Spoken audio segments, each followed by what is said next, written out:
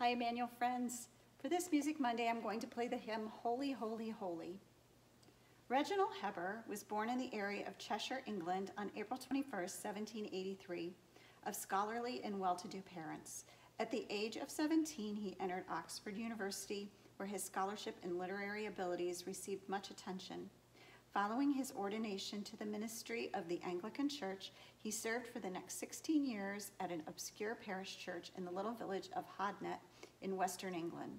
Throughout his ministry, he was known and respected as a man of rare refinement and noble Christian character.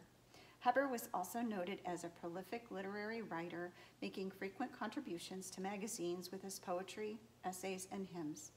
In 1823, just 3 years before his early death at the age of 43, Heber was sent to India to serve as the Bishop of Calcutta. This responsibility included not only India, but the island of Ceylon and all of Australia as well. The pressures of this work, along with the humid climate of that area, wore heavily upon his health. One Sunday morning, after preaching to a large outdoor crowd of Indians on the subject of their caste system, he evidently suffered a sunstroke and died very suddenly. 1 year after his untimely death, a collection of his 57 choice hymns was published by his widow and many friends. Most of these hymns are still in use today. This hymn was written by Reginald Heber specifically for its liturgical use on Trinity Sunday, which occurs 8 weeks after Easter.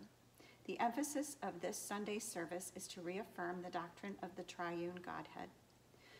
Though the word Trinity is not found in the scriptures, yet the truth of three persons, equal and eternal with each other, is clearly taught throughout God's word.